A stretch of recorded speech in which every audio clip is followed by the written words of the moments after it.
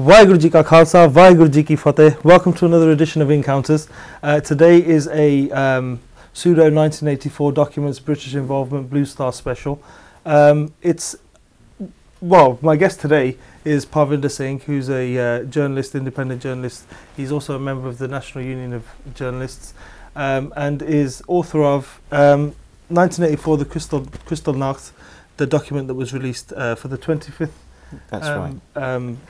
anniversary of Operation Blue Star and the 1984 genocide, and also has now been reprinted with additional information and additional sources. But more importantly, at the moment, he's just tabled a resolution at the National Union of Journalists conference, which has been passed unanimously, seconded by another journalist called Laura James. And basically, this resolution was to ask the government of the United Kingdom, David Cameron, to order a independent, judge-led inquiry into the events of 1984. That's the entire year, not what was published recently, a few months ago, by Sir Jeremy Hayward, which was a narrow cabinet-level investigation into particular documents for the month of June 1984. What this resolution asks for is an independent, judge-led inquiry into the entire year, 1984. Baji, without further ado, welcome to Encounters. Waheguru Ji Ka Khalsa, Waheguru Ji Ki Fateh. You're a journalist. You're responsible for the production of the publication of this book. This book, for me, was the first time a journalist had gone out of his way to document the events of 1984, where it was the nexus, the genesis, so to speak, of 1984, where it had begun and why it had turned violent in 1984. And it was sourced, it was caveated where needed, and it was footnoted with sources and references from start to finish. It was a serious look at 1984, whereas everything else had been polemic. It was either the truth or it was a propaganda revisionist version of the truth before this publication. What made you do this? In a word, to make it simple. Well, in a word, what was needed was, as you say, an official sourced documentation of the events of 1984, 30 years ago, which weren't in existence when I first published it 5 years ago. There were lots of books and there was lots of information on websites. So my idea was to bring all information together, but properly sourced in an authoritative report that was needed, so that we can present this to journalists and the media to present really what we think is how it happened from the point of view of the victims. And the only thing we had before that was the official white paper from the government of India and various other reports. So we really needed the viewpoint of the victims. The white paper dealt with Operation Blue Star. That's right, yes. And the run up to Operation Blue Star was July 1984. Absolutely. 85, I think. Yeah. But it didn't actually touch on November. No. No, but there were various news reports the Indian government brought out regarding 84, labelling November 84 as a riot. And lots of comments from leading congressmen saying there was only a few people who died and we should forget about it. So there was a real whitewash and subsequent cover-up to that genocide. So what was needed is to bring the truth out and basing it on a lot of the reports, the human rights reports that had already been written post-November 84 that needed to be brought together. Yeah, so basically your focus has been in establishing the truth. Yes, referenced and caveated, so that it's unquestionable. The facts in that book are all referenced. There's no one can point a finger at that book and say it's hearsay, No. or it's unsourced, or there's no foundation to any of the claims made. Every claim has a source, Yeah, has its there's no reference. ambiguity Yeah. in it. I mean, even if you look at the information on June 1984, a lot of that information is based on another journalist, Brahma Chalani, of the Associated Press. AP, yeah. He was the only journalist who stayed back in Amritsar. The rest of them were shipped out, and there was a media blackout. Yeah. He was the only one who could talk to the survivors. He talked to the doctors who tended to the deaths, and it was from his reports that we found out that people were had their hands tied back and they were shot at point blank range. And there were Nazi type executions that took place in the Golden Temple complex after it had been secured.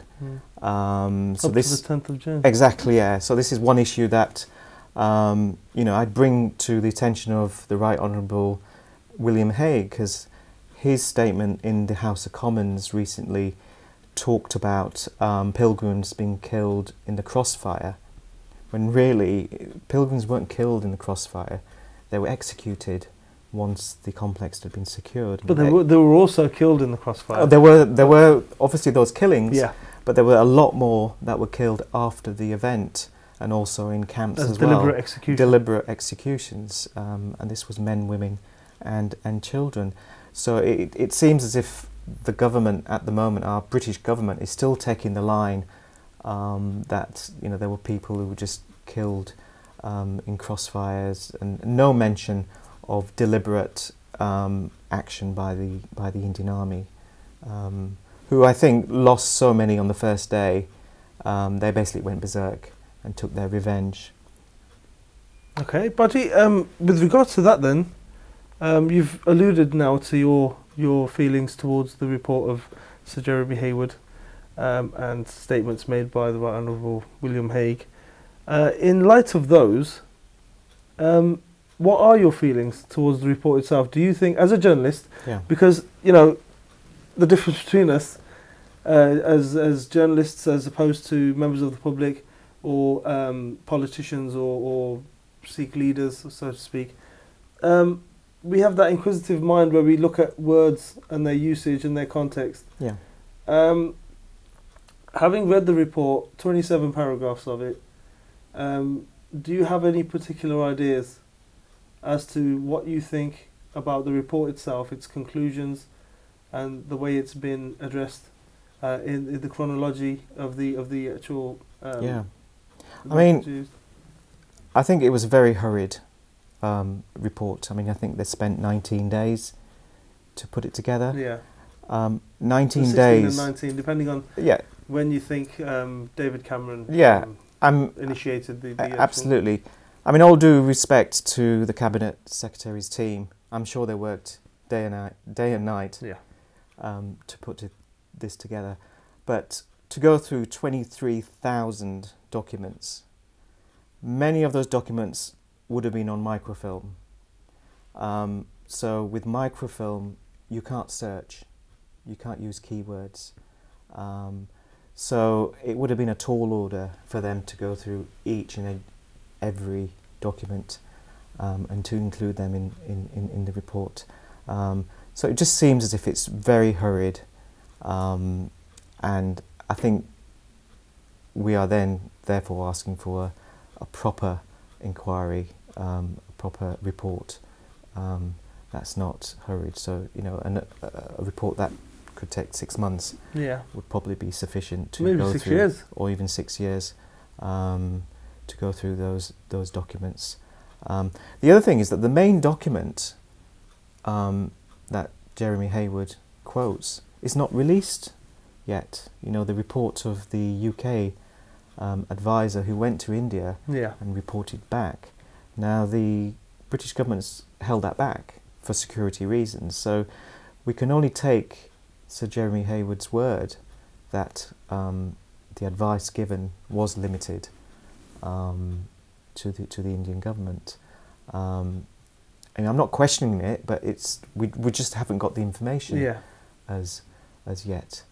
The other problem with the report, it stops June 84, Yeah. so it only does a 6-month period from December to June. So what we're asking for is to be extended to the whole of 84. And the reason for that is there's a lot of questions about the role of the British government during and after the November genocide, in terms of what they were saying to the Indian government and what they were doing. And that's one thing I've uncovered while I was in Kew a few months ago. Right, the National Archives. That's the National Archives, where I looked at the November cabinet minutes, and they're very interesting, what they say about what was going on. But you've been good enough to share them with us here at Encounters. We have the copies, courtesy of yourself. The minutes of the November cabinet meetings, painful reading.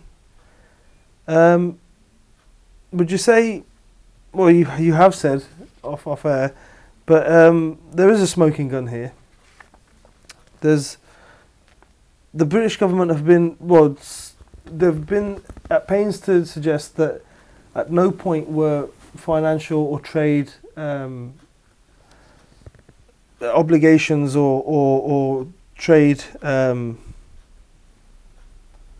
matters were never traded with the lives or the livelihoods of the Sikhs in 1984, and at no point was that balance ever in the equation, so to speak, for life and liberty and trade for the British government in a I've forgotten the word for it, by national agreements and stuff. But the document themselves, I'm trying to read the documents at the same time as talking, but at the end of the day, it says, in view of the importance of the British political and commercial interests at stake, it would be necessary to explore every possibility of preventing the march from taking place. This minute refers to a march on the 18th of November that was scheduled for the 18th of November, ostensibly for the celebration of Sri Guru Nanak's birthday. Yeah. But at the same time, it had every possibility of becoming a protest in the wake of the genocide that was occurring in Delhi at the time, or for the 10 days prior to the 18th. At that point, the British government clearly understand that the Indian government would not be happy for this march to take place. And to say something like, in view of the importance of the British political and commercial interest at stake, as opposed to the mass law and order that had broken down in Delhi at the time. The wholesale massacre of innocent people, the rape and pillage of town upon town, township and colonies and localities in Delhi and right across the country, the northern part of the country. Does William Hague's statement in the Parliament post Sir Jeremy Hayward's published report, does that seem sincere to you now? Well, I think in terms of commercial contracts and the inquiry that they'd led, only stopped in June. So when he was denying the fact that there was any commercial interest, he was talking about right up to June, and he presented his documentation just on that. What are we saying is, if you extend it to the whole of 84, and you look at these minutes, the November minutes, it clearly in black and white states that there were commercial interest. It talks about £5 billion worth of contracts that were at stake if the British government didn't deal with the internal Sikhs in this country. Is that not the same £5 billion that somebody like, for example, Tom Watson was talking about? Yeah, absolutely. He may well alluded to that. About Westland helicopters. Yes. Yes. And they were mentioned in the June minutes. Yeah. So it may be the link there. Yeah, absolutely. But that was denied by William Hague. Yeah. So. Absolutely. But this is in black and white now. You can see it for yourself. Well, yeah. The other minutes Yeah. go on to say, and this is the smoking gun, that this posed a serious risk. Export contracts worth 5 billion could be at stake. The march by Sikhs in central London, which had been due to take place on the 18th of November, had been banned. Yeah. It doesn't come more unequivocal than that. Mm-hmm. That is a clear link. Yeah. Between people being scared of describing what's happening to Sikhs in Delhi, the genocide that's occurring. Absolutely. I mean, it's just mind-boggling that the British government were obsessed with controlling Sikhs in this country when a genocide had just happened to their to their families and friends in India. Yeah. You know, there's no mention of any condemnation of what had happened or of the regime in India. In fact, the opposite. You know, it was all cozying up to the Indian government at the time. And only, I think it was a year later, they invited Rajiv Gandhi to Britain and gave him the red carpet. They did indeed. You know, can you imagine a situation where, I'm just comparing, say, the genocide in November to the Srebrenica massacre of Muslim, mainly boys, men and boys in Bosnia, 8,000 killed. Can you imagine the British government inviting Milosevic over, you know, Karadzic, I think. Karadzic and Milosevic over after that? Can you imagine them being obsessed with Muslims in this country? Can you imagine them not condemning such a genocide? Well, and they launched a war. Exactly. On the back of that. Exactly. But in this case, they were clearly on the side of the perpetrators as opposed to the victims. Yeah, I mean, these minutes, they are in the same vein as the earlier minutes that were disclosed earlier this year. Everything, when it comes to mentions of the Sikhs, is in a negative sense. Yeah. The only attacks that are mentioned in these minutes are those of Sikhs upon Hindus and moderate Sikhs in the UK. There's absolutely no mention of genocide. These minutes were of the 18th of November. So Margaret Thatcher had been to Delhi. Yeah. She'd smelt the burning flesh. Yeah. The Mark Tully, the BBC correspondent in Delhi, had told the world that you could not go to any part of Delhi and not smell burning flesh throughout the streets. And there was press reports in this country. Absolutely, yeah. If you look at the Times, yep. During the beginning of November, clearly reports coming out that the leading Congress members were involved in orchestrating the massacres. Well, the Times, the London Times of November the 3rd, 1984, the headline reads, Sikhs butchered in mob attacks on trains to Delhi. Margaret Thatcher is on that front cover. Tight security as Thatcher leaves Heathrow, bound for India. And then you have, by the 8th of November, 5 days later, you have the same sort of headlines. This is still again in the Times of London. Opposition leaders blame Congress party for violence against Sikhs. Delhi suspends top security men. I mean, there was no sort of ambiguity. The world knew from day one what had happened. And as far as I'm concerned, willfully closed its eyes and said, you know, what's happened is absolutely ghastly.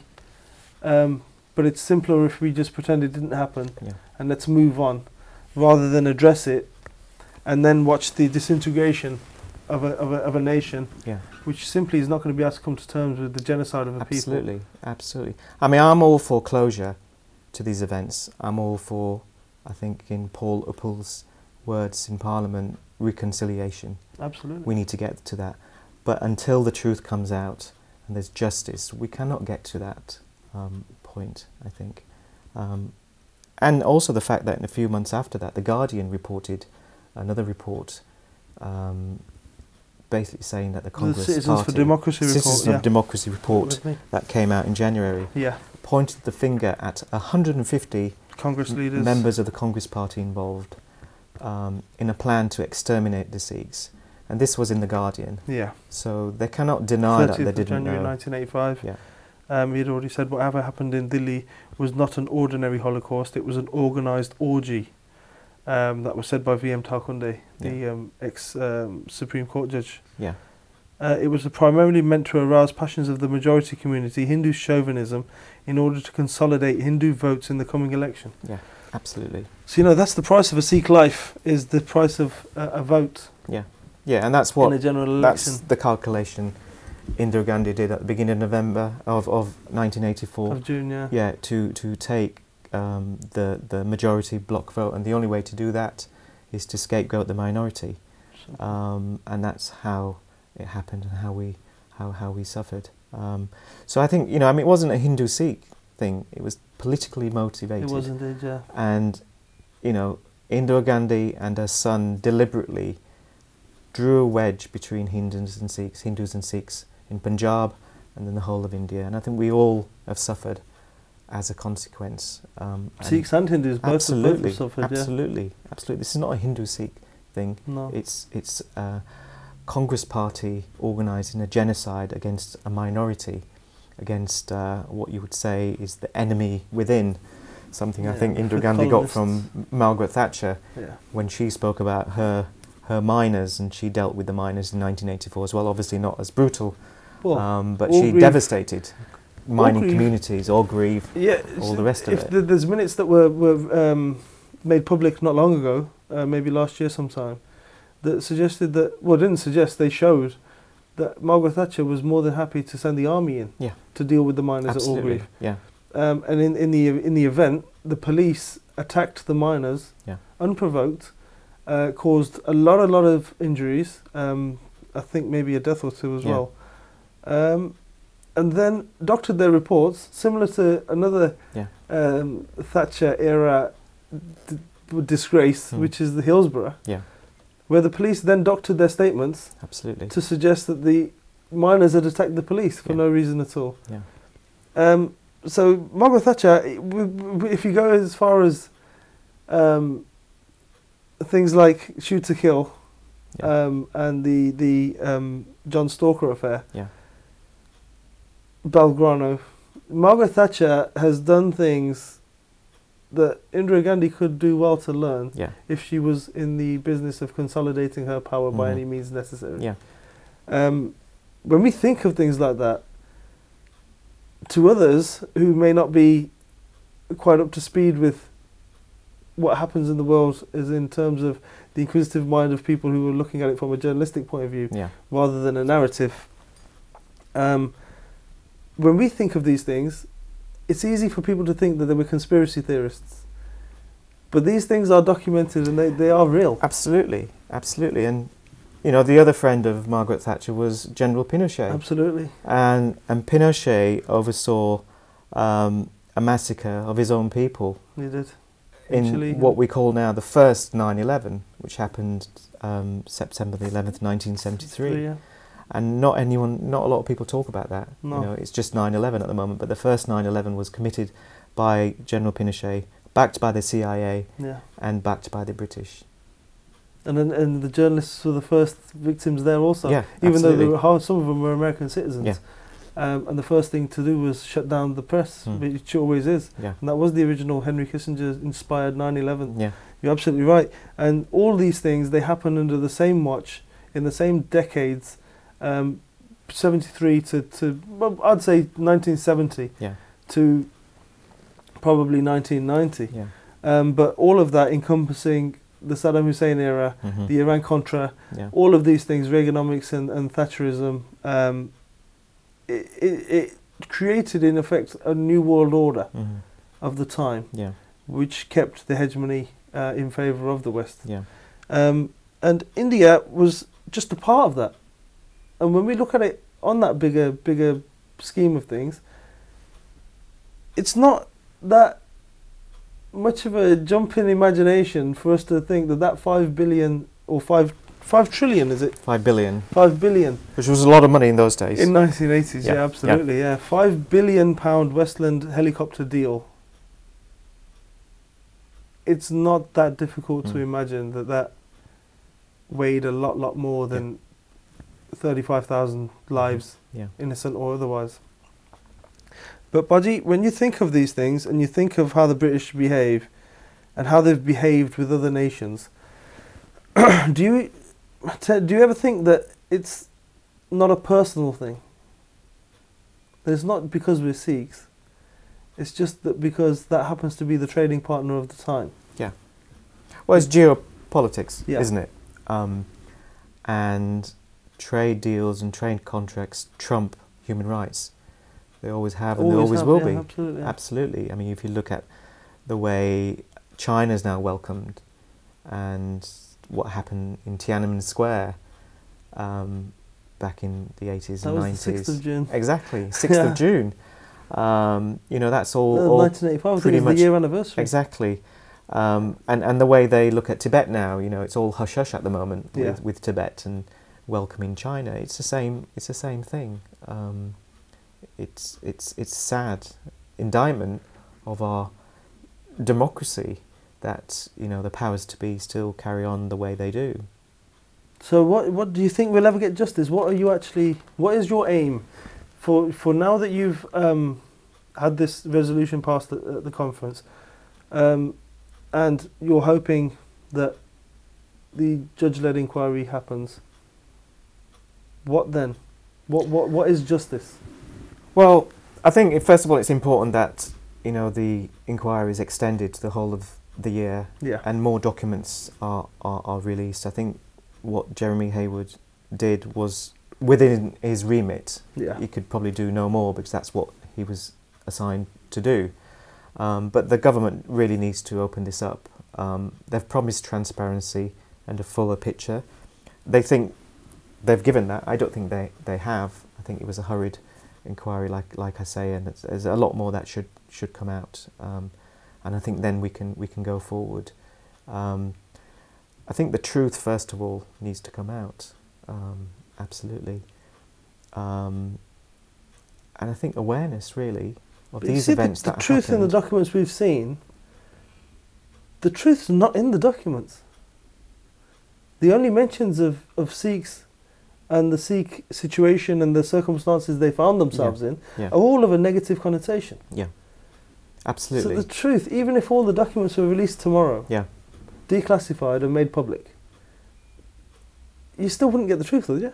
Well, there's another question we need to ask the British government, and that's why I alluded to it when I was talking about the November pogroms.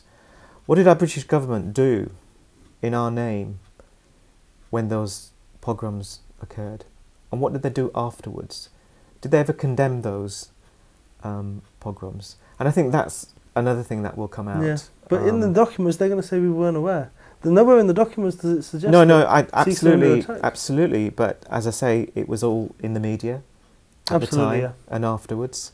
And also to bring to the government's attention, if they haven't already, they should read the human rights reports. Yeah. The one regarding the attack on the Golden Temple by the Citizens of Democracy, by C.V. Tarkundi. VM Tarkundi's report, which catalogues the atrocities that happened before and after, and also the stories in the villages in Punjab. The way the army was dividing Hindus and Sikhs and communalising the situation, where beforehand both communities lived in harmony.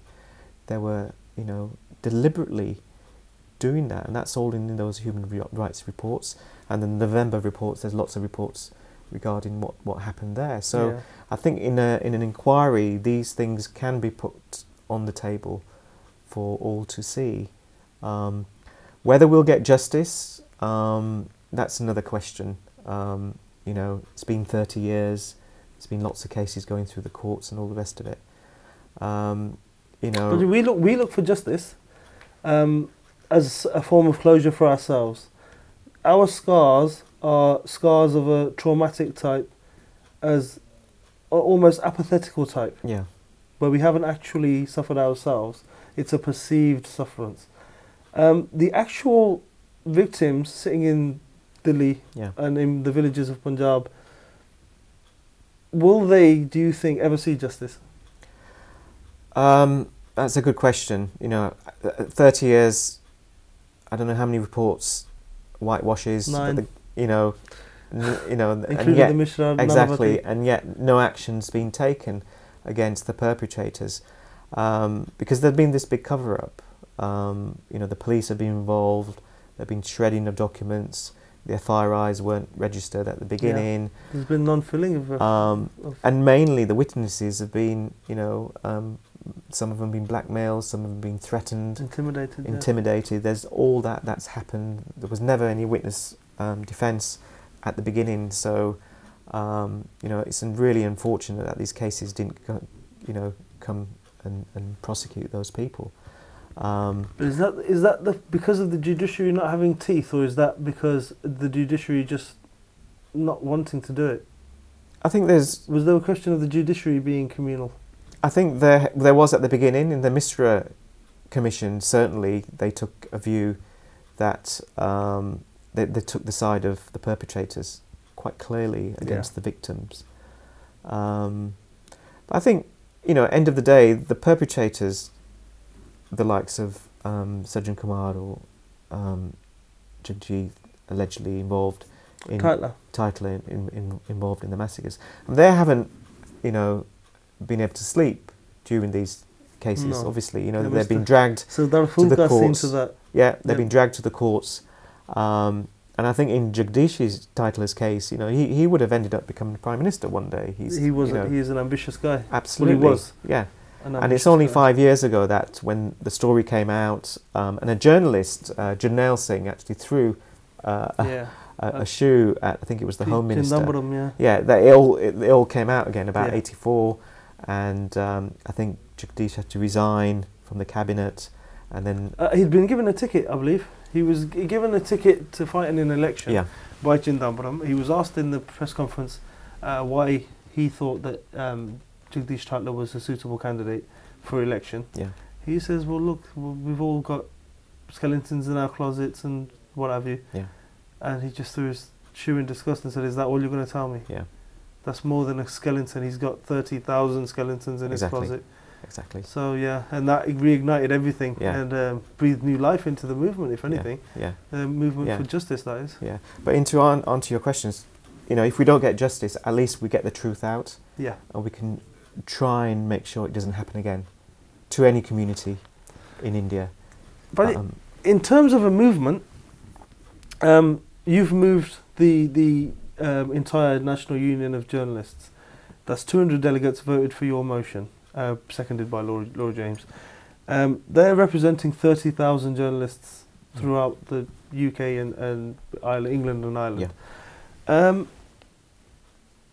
The work you've managed to do and move 30,000 people to vote for a motion. What do you think of the... I know I'm struggling to find the wording for this question without making it sound loaded, because that's not my intention at all. But the thing is, we have our own Sikh Council UK. We have the Sikh Federation. We have the NSO, the network of Sikh organisations, led by Lord Singh.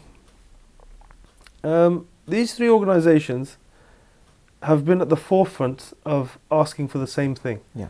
The judge-led independent inquiry. The NSO has been a little different, asking for an international tribunal, truth and reconciliation, which will lead to, because what we're asking for is the truth as British citizens of Britain's involvement, whereas the NSO has moved beyond that and said there are universal truths that need to be shown to the world before they can be forgotten, and that will be the true healing of not just the people of Britain who have had the apathetic tragedy happen visited upon them, but the people of India who are the genuine ones that need that truth and reconciliation, and that the British government, as compensation, for want of a better word, for what they've acquiesced to in 1984, that they should then go ahead and sponsor this international truth and reconciliation. Yeah.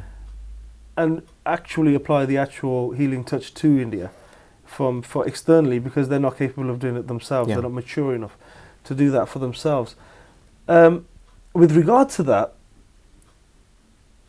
all we have from the government is the Sir Jeremy Hayward report. Yeah. So in lieu of that, we were invited as individuals, certain individuals have been, to 10 Downing Street on the 7th of April this year, Yeah. to celebrate Vaisakhi with David Cameron, the Prime Minister. Certain sections of the Sikh polity decided that it was more prudent for us to boycott that one event, not a boycott in the sense of we are now not going to engage with the political machinations of the UK, Yeah. but that one event we should boycott because it allows the Prime Minister the fig leaf of respectability Yeah. among the Sikhs for whom he's just shown disdain with not entertaining a real inquiry Yeah. and just giving us this whitewash and saying, now look, run on like good little boys sort of thing. Yeah. And for want of a better phrase, I don't mean to be patronising to the guy, but an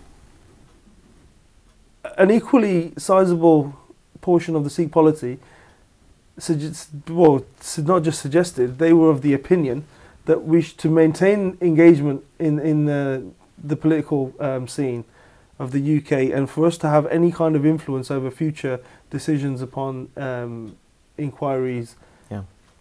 or even terms of reference of inquiries to come, that we shouldn't boycott the celebrations, the Vaisakhi celebrations in Downing Street. What's your opinion, buddy? Your own personal opinion. I don't mean I'm not asking you to judge anybody. What I'm asking you is, what do you think would have been the best policy? Were you invited yourself?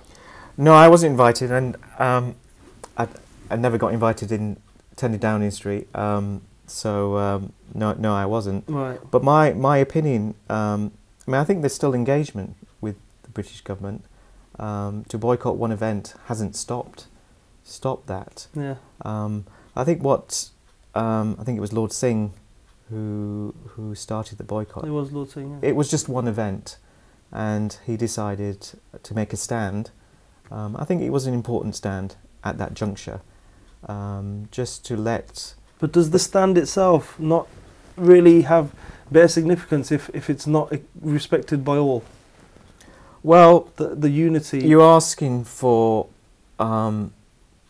unity in a community, like any community, which is not homogenous. We all have our different views, we all have our different organisations and Jatabandiyas. So to get an agreement with even 5 Sikhs, you're never going to get it. But any communities like that, all communities have different views. So to think that we all be united on a specific is never going to happen. I don't think it's the end of the day. I think the boycott was important to make a stand, but I don't think it stopped the engagement. But it hopefully given David Cameron, a strong feeling in the Sikh community that what was given in February with the Hayward report is not sufficient, is not transparent, is not the full story, and we are asking for more in terms of extending the remit and releasing more documents. So that's pretty much my stand on that. Okay, but you've got the resolution passed. That has now reached 10 Downing Street, is it? No, it hasn't. No, we're going to be writing a letter. Normally our General Secretary would write the letter to David Cameron based on the motion, which is to call for an independent judge-led inquiry. I know this is our goal, Sanji goal, is to sort of engage. Mine has been, up until I began on Sangat television, it's always been to engage the community outside of the Sikh community. Yeah. Because I, like yourself, have been of the opinion that we alone are not going to be able to change the government's mind. No. It's going to have to come from a majority. Absolutely. Who say that we stand with the Sikhs. Yeah. We know the Sikhs. We know what they've been through. Yeah. We want to help them get justice. Yeah. Absolutely. At the moment we've got 30, 40 MPs who are backing this. We obviously need more.